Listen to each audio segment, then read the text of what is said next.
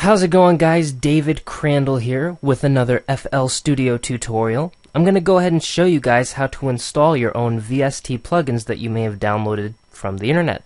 I'll show you some that I'm going to be using for this example.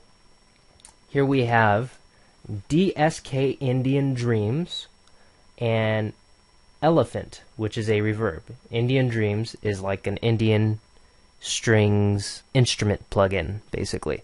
So we're going to go ahead and install these and get them running in FL Studio today. It's super easy to do. The first thing you want to do is add them to your VST folder. Now, your VST folder can be in one of two places. It can be in the place that you chose. For instance, I chose for all my VST plugins that I install to be in the VST plugins folder on my 1 terabyte hard drive. So I basically just created a folder called VST plugins on my 1 terabyte hard drive. And now all my external VST plugins are installed there. However, if you haven't done this, then basically what you would need to do is go to your VST folder in your FL Studio Programs folder. So under your Programs, go to FL Studio, go to Plugins, and then go to VST. So then you would add your plugin to there. For this tutorial though, I'm going to go ahead and use my custom folder. And we'll go ahead and just drag this DLL right into our VSTs folder. There we go, there's that.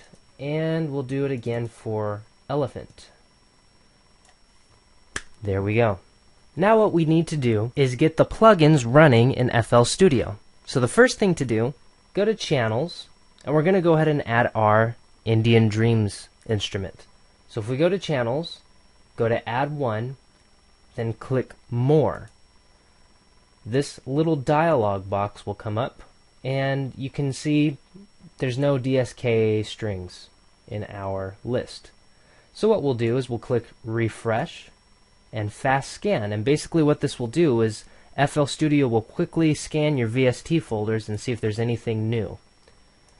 And the new plugins are highlighted in red. So we'll go ahead and check DSK Indian Dreams, and then we'll double click it. And checking it will basically keep DSK Indian Dreams in our selection of instruments that we can add. So you can see DSK Indian Dreams is now there permanently.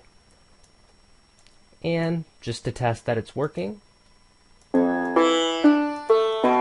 there we go, it's working.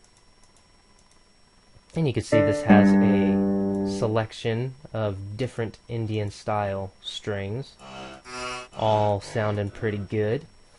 Okay, so now let's go ahead and install our reverb, our effect. This is pretty much going to be the same principle. We'll select our mixer insert here, and then we'll go to our effects bank, click the arrow, go to More, scroll down, and we'll select Elephant and then double click it. Now Elephant is permanently added to our effects bank here, so you can see Elephant right there. And here we go. Now this is a demo plugin, but this is just for the example. So there we go. That's all you need to do to install VST plugins in FL Studio. I hope that helps you guys out. If you've downloaded any free VST plugins but have no idea how to get them working in FL Studio, this is how you do it.